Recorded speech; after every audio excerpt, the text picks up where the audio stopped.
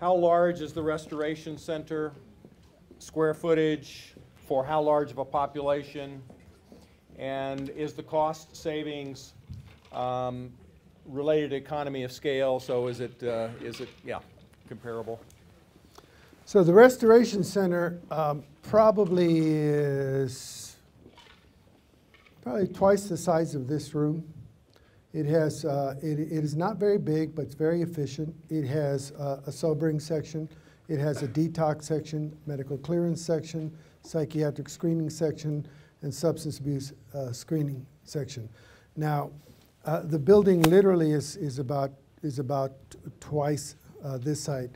And the second question, remember, we're a city of about 2 million, and that is the central psychiatric homeless treatment facility that we have. So we are finding out that we are going to have to expand, because just the city is, just for emergency services, psychiatric services and all. But what I found now that it's a lot easier, because county and city already understand, they get it. And they also get those metrics every month. For example, we see 2,100 people every single month. And of those, law enforcement brings in about 140 to 160 a month. And on the sobering side, there's a whole series of reports. So the metrics are provided every single month to show a return of investment right at around 4 to 1. And so we have nothing but support. It's taken us a long time to get there. I was just with the county judge yesterday, and we pitched a $35 million a year for 5-year program. And he said, hey, it looks good. Let's do it. Let's go for it. Of course, what he liked the fact was it was the hospitals that were going to pay for it, more so. I hope that answered the question. How was the message of this model delivered to the public? You know, that's a great question, because originally we did have the NIMBY, not in my backyard. And it was, oh, you know, there's going to be crime and all this stuff going on. And so we literally started to have community forums, and people were asking. And then we literally would say, look, if we don't do anything, is it going to get better? And interestingly enough, it was the faith-based community that really came in and said, you know, you got to take care of your brother. You got to take care of your sister. And we made promises. I mean, I literally said, okay, you want us to build a fence? We'll build a fence. Okay, give us 6 months. And we give 6 months. Now remember, we're working with law enforcement. So law enforcement is there the whole time. It's safe. There were no incidents. And we started to build credibility. And as we built credibility, people started to understand. You saw the outcomes. People were getting better. We had an individual, 46 years old, downtown San Antonio, arrested multiple times. Our park police knew the guy. Here he comes again. Here we go again. So they bring him in. We take him to sobering. He sobers up, but he needs detox. We take him to detox. He goes through detox. In detox, he clears up. He's floridly psychotic. We walk him across the hallway. He starts to get treatment for his psychosis. He clears up. 10 years prior to his being on the street, his wife suddenly and tragically died of natural causes. And he could not deal with it and literally broke and had been on the street the whole time. And he was one of our university professors. Tell me it's not worth doing this. Is CIT training required for Rapid City Police and Sheriff, Pennington County Sheriff? Is it required training? It is for the police, yes. Sheriff also? Yes. Yep, okay, thank you. So since most of our law enforcement are trained in CIT, but we don't have a restoration center, how do you see the Haven model working without the restoration center or until one is built? We had to deal with that same issue. And so the question is diversion.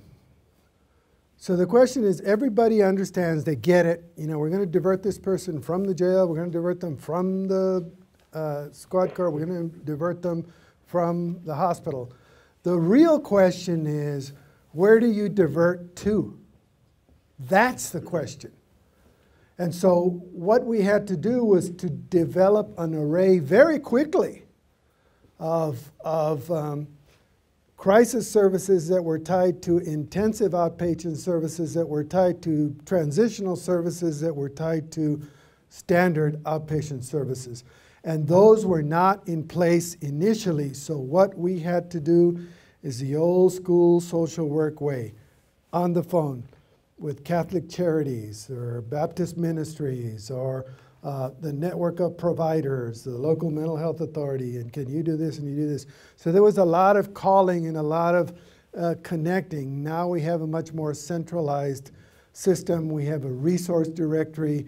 We have entire committees that are responsible for homeless, connection, transitional services, substance abuse services, mental health services. So that array is much more evolved. So you have to just kind of connect. If you're so concerned about our health, why do you have such good treats on the middle of these tables?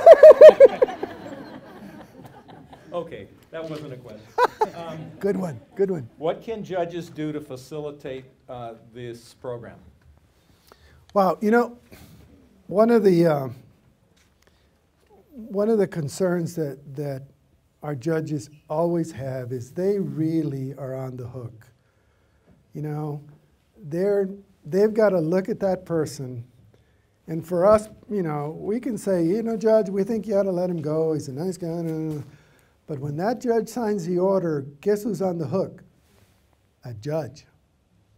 So I've never run into any judge that says, if you tell me that you're going to take him into treatment, and you're going to update me, and you're going to tell me somebody's going to watch him, and you're going to report if he doesn't get treatment, and you're going to bring him back, I've never had one say no. So their role is absolutely critical. We call it the black robe effect. And so here's an instance of how we use the black robe effect, not in the criminal justice area, but in the probate area. So our police chief, back in the day, our police chief got a phone call every single day from this woman who somehow got his cell phone. On Christmas, she called him twice. And he was very concerned for her. And he would send the officers out, and the officers would go out, and he goes, you know, Chief, you know, she's got the tinfoil on her head, you know, tinfoil on the windows. It's real hard to hear her because she won't open the door. And so, but she wasn't breaking the law. She had her own home, and it was real clear this was not. So it kept calling and calling and calling, and there was a real concern for her health and welfare. So we got a call. And I said, well, you know, Judge Oscar Kazin over here is a probate court judge. And I bet you if we go talk to Judge Kazin, he's going to allow us to issue an order for protective custody to check her health and welfare. So we did. And then we began a program which is not, we had a terrible name for it. And we called it the Involuntary Outpatient Commitment Program. We did. We were dumb. We messed up. I knew that. Now it's called nationally Assisted Outpatient Treatment. Much better. Much better. So assisted outpatient treatment says the judge can order you into treatment. And if you don't comply with that treatment, he can order you into the state hospital. It almost rarely never happens. But our outcomes were phenomenal. I mean, we had folks go down to almost 0 rehospitalizations. Why? Because Every week they had a case manager check them, they got their medications, and every month they'd show up in front of this guy wearing a black robe, authoritarian figure saying, Mary, you're doing great. So glad to see you doing much better. Keep going, keep going. And she kept going. By the way, just to add that regarding the question regarding the Restoration Center and this working without the Restoration Center, much of what the Restoration Center is all about is what is Pennington County is going to be doing with remodeling the NAU building. So given the economic success of the program, why is there not a massive groundswell nationally to initiate similar programs? There is. Really, there is. And I'll give you three examples. So I happen to be on the National Association of Counties board, and they're the counties, not all of the counties, but most of the counties, it's about 4,000 counties that are part of this NACO. And NACO has a Justice Committee, and the Justice Committee informs Congress on behalf of the counties what they think are the best things to do. And so one of the initiatives that we have fostered is a second initiative that I want to talk about. It's called the Stepping Up Initiative. And the Stepping Up Initiative is a series of about 1,500 counties across the nation that are saying jail diversion works. This is how you do it. Addressing the needs of the most vulnerable population, your homeless population, your folks that are misdemeanor nonviolent offenders, your folks that have an addiction. That is what's going to be the most helpful. And if you just Google, use the Google, and in the Google machine you can put in first diversion Stepping Up Initiative. Patrick Kennedy is very big.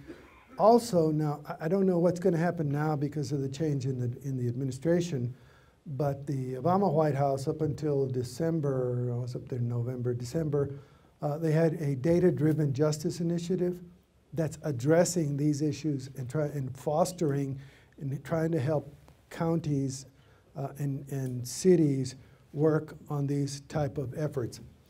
Cue to the wise. This year is going to be a very, very big year for mental health because, like it or not, it's a major issue. But it is an issue, oddly enough, that both the right and the left are coming to bless you and those that are with you. It's a major issue for the right and that's as good as it gets, folks. The right and the left. On the right, your fiscal conservatives says, why should I do this? Because it saves you money and reduces your budget. I mean, it's a cost difference. You can spend it now or spend it later. But if you divert an individual, it's like that figure that you saw. If an officer, just one police officer, if that officer has the ability to divert one person, if he knows that he can take them somewhere where they're going to be okay, they're going to get help, they're going to get treatment, that officer, those costs, again for Bexar County, is going to be $350 for that one arrest event. But if that officer has to take that person to jail, again in Bexar County, that cost for that same situation is $2,295. So do you want to spend $2,295 or $350? So it is very costly. So Stepping Up Initiative, White House Data Initiative, which is still in place, although it's in transition, and then the NACO initiatives. In Rapid City currently, we do have CIT training. There is a youth emergency shelter program. There's also an adult crisis care center. How do we get the community to fund local support of treatment services? You know, that's an item that is near and dear to my heart because that is the one thing that I've seen that if you have treatment, and here's the missing piece, and those old school social workers in here know this already, but it's good old-fashioned relationship. It's good old-fashioned tracking and monitoring and being there. There's no magic. It's gut work, relationship kind of thing. If you do that, then that is going to help. So the way we've been able to get funds for treatment is to be able to show the outcomes. And we've had some pretty big successes because we've been able to say, this 500, you gave us these dollars to address these 500. These 500 have not been, their arrest rate is, I think our average right now is like 10%, and the national rate is about 32%. So we're showing that. But more importantly, that the individual is staying engaged in treatment. And so it's, again, it's the data. You have to show the data. And we've had instances where we thought we were doing something really good, and it was an unmitigated disaster, like the time some dummy got into his idea, into thinking that, well, if we could just get an officer to fill in this form, we could get all these other metrics. And we were watching our numbers, and the day we implemented that form, our attendance, our participation went, Q. It was really clear. Tore the form off, and our attendance by police officers went, Q. One little form. But what I'm getting at is the ability to calibrate and turn on a dime in terms of whether it's successful or profitable or not. So in our world, we want to know two things. But our mayor wants to know two things. Is the person getting help? And what is the risk to public safety? Because public safety is always first. You have to have public safety. But then there's the clinical acuity level. So that you can handle, but it's always relative to the risk. So when we work with someone, we always assess risk and clinical acuity and base our treatment there. If there's a high risk, then judges are involved or law enforcement is involved, and we always get a judge's opinion. So that's how we would address that. Regarding the location of the Haven for Hope campus, was that vetted with the community before any locations were considered? Absolutely not. So here's what happened. So we were tootling around, we meaning we were the local mental health authority, and so my job was to bring the community together and meet with them and just go through that whole process, and we were looking at the different options. And it just happened that we, the Center for Healthcare Services, a local mental health treatment facility, happened to own an old dialysis building. And we owned it free and clear. We had bought it a while ago for whatever reason. And then right on the other side of the dialysis building was literally a dump. It was dilapidated buildings. It was a mess. It was terrible. And it was a drug infested. You did not want to go there. And so when Mr. Greehey came by and we started looking at that, and he was talking about developing the homeless campus, and we were saying you better make sure you have substance abuse and mental health services available there. He said, well, if we buy this, and the area just happened to be downtown, and nobody wanted it. So we bought it. And then the community said, oh, wait a minute, not in our backyard, and so forth. So again, the process, several meetings. But you know, even the community understands that what you're trying to do is for the good of the community. Once we went through the vetting process and meeting with the community, we literally did not have any major issues then. How do you fund? Y'all are good. Yeah. How do you fund your ongoing costs? There are 125 ways. Literally, the local mental health, in Texas, every county has an associated local mental health authority. And that authority receives its dollars from the state, from the feds, and from the local city and county governments. So it just happens that because Bexar County is so large, we happen to have one mental health authority for that county. That's Leon Evans. So that authority automatically gets every year about $40 million.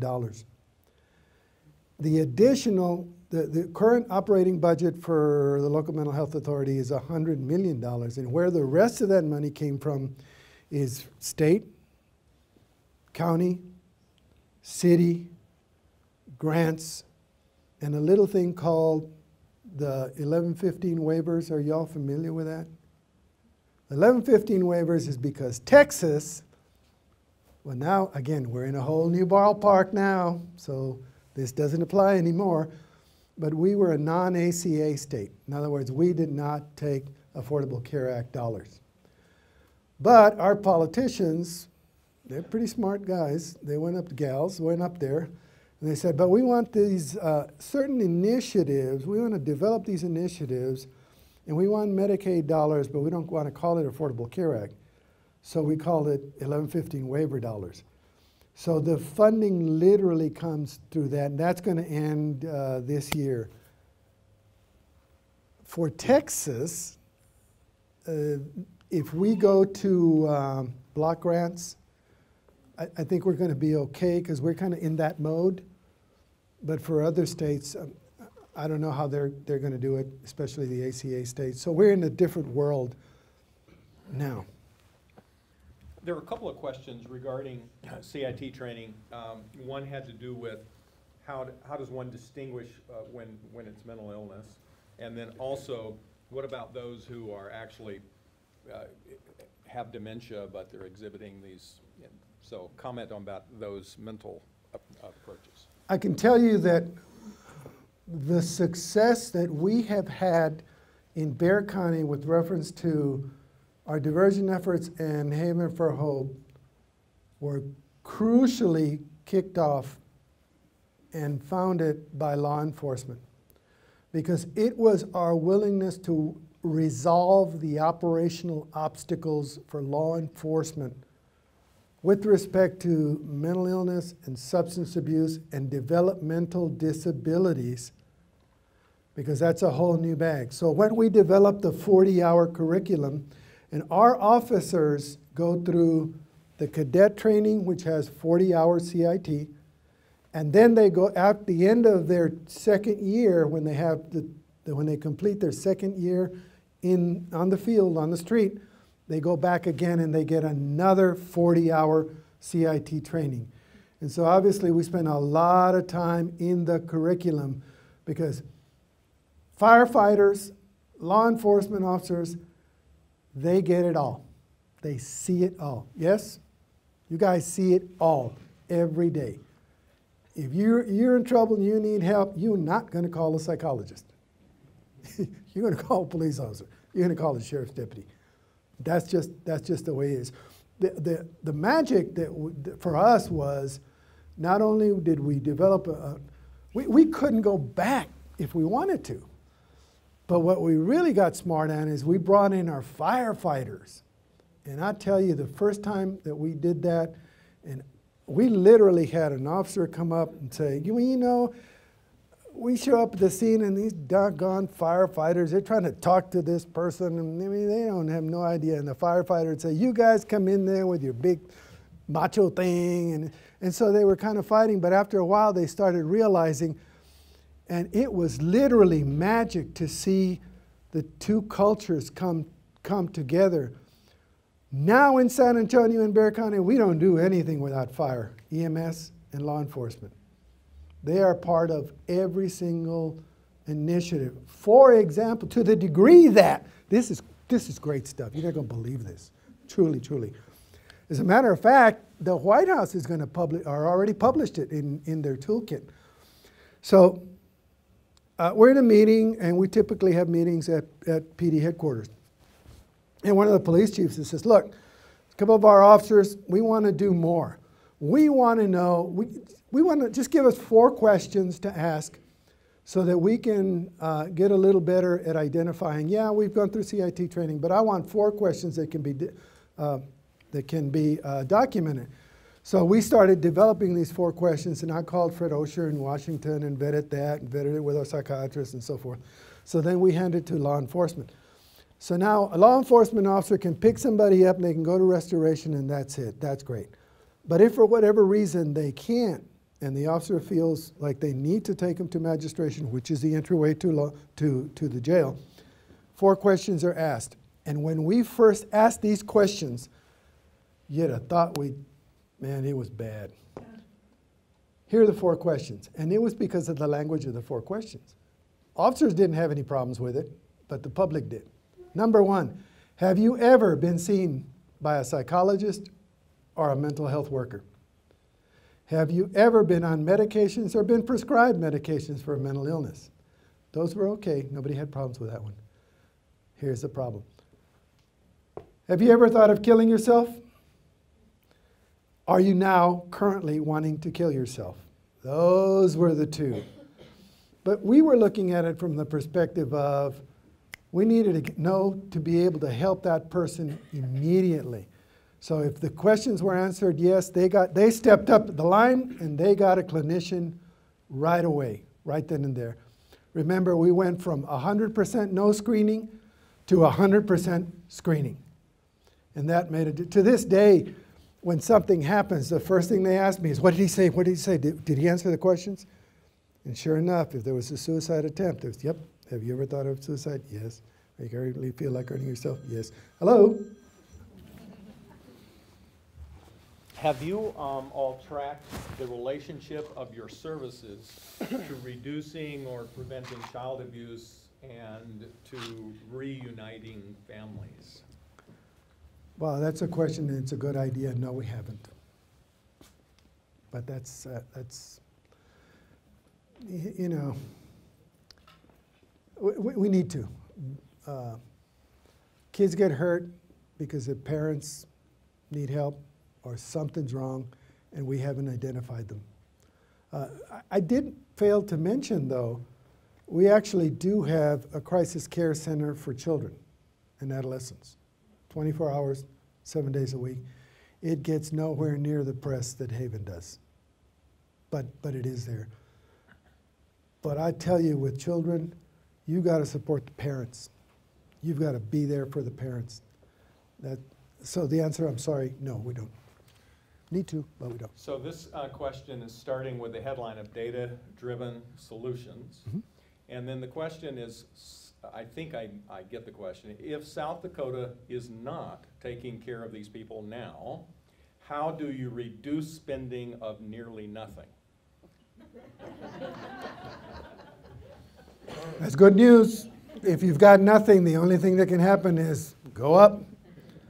But that's precisely the situation that we found ourselves in 2002. We were going to lose the jail. We were going to get sanctioned. The mental health authority was bankrupt. We had no money. There was you couldn't go any more negative than that. I guess you could, you know. But what happened is literally the police chief stepped up, the sheriff stepped up, the local provider stepped up, the community stepped up and said, you know, I can do donuts, you know. That was not a joke. I can do donuts, or I can do a lunch, or I can do this, or we can provide them in. And so it's literally the community saying, okay, maybe we can't do it that way, but if we try this way or that way, maybe someone will hear it. I was literally doing a presentation one day, literally, true story, in Austin. Finished the presentation, and this lady comes up to me and she says, I believe in what you're doing. We'd like to give you $40,000. Works for me. And there's more. So that person calls Leon and says, we'd like to meet with you. We'd done a jail diversion presentation. So she comes over with her bosses. And we finished that little table discussion. And they're looking at all the things that we did. And $4.2 million later, we had completed the next phase of our diversion initiatives, and that company's name was AstraZeneca. Boy, these are great questions. Yeah, these are good questions. Super duper. Are there other homeless shelters still operating in San Antonio, and what is their relationship to Haven for Hope like, if so? That I'm aware of, there are not, but there are areas of sanctuary. You know, we're a sanctuary city, and churches are still very much involved. But the quality and the caliber and the completeness and the thoroughness of the services that one gets at Haven, because all you do is show up and show commitment. If you're a young woman with kids, you just show up. If you're ready to put your life together and move forward, you just show up. And it doesn't get any better. So yes, there are, but nowhere near the extent and the breadth and the depth. And remember, Haven for Hope, I didn't just do it. This is the community. This is many people that came together, and in their own way, they came together to contribute and leverage. Our last question before we wrap up, and it's a good one. It's amazing. They're still awake. This is one of the best ones. Can you discuss the role of faith-based spiritual leaders and religion, what role it plays in the success of Haven for Hope? Yeah, that's it. And also, it also says leadership at the end, not only what the faith-based groups play, but what about the leaders themselves? So let's talk about the leadership first. So I'm in jail, and Leon Emmons calls me, and he says, I want you to come down. And I already mentioned, come down, and I said no, and he said yes. So he says, let's do jail diversion. Let's put together, let's address this criminalization of mental illness. So long and the short of it is that for the last 16 years, I have not done anything but jail diversion. And in 2014, county commissioners said, we want you to do it in a much broader scope. And so I became the coordinator, the Switzerland, the convener. I was the Barry Tice. Because, by the way, you know, he knows how to use that telephone. Or either that or he's got me on speed dial, one of the two. But it was one person that was the convener. And so Krista Santa Rosa knew to call me the University Hospital, the local mental health authority, the freestandings, and they knew we would meet every month. Not everybody shows up every month, but there was always one person. But what really kicked this off was you got to have the leadership. We had a mayor that not only said yes, he said hell yes, and a county judge. Tell me where you want me to be, when you want me to be, and what you want me to say. And they were there every step of the way for us. And who do you need to come to this meeting? So we would have these meetings, and Gilbert wouldn't convene the meeting. It was Judge Polly Jackson Spencer, our Mayor Wolf, our county judge. So the leadership have the ability to bring folks together. But you always had one coordinator that acted as Switzerland. No authority, but always a convener, always. So the second part of that question is my personal favorite because I'm the old school.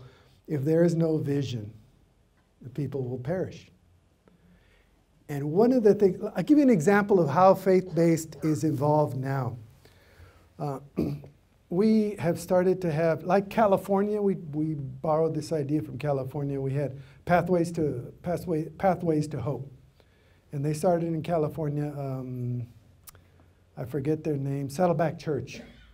And so we began to have Pathways to Hope, and it's mental health, behavioral health, homeless gathering. And it's a big to-do. We had Last year we had over 1,100 people come, and we had all of the, the providers and and stuff, and it was great. So the faith-based community now is working on initiatives where there are certain instances where maybe one church wants to sponsor a home and another church sponsors another home, where individuals are ready to follow sort of like the Fairweather Lodge model. If you're familiar with Fairweather Lodge model, it's self-governing groups of 4 or 5. So it's an incredible, very cost-effective model. It's a normalization model, and it's very effective. But faith-based community has been involved every step of the way and has been very, very productive. And I look forward to it having an even greater role here. Wonderful. Let's show Gilbert our appreciation. Oh, thank you.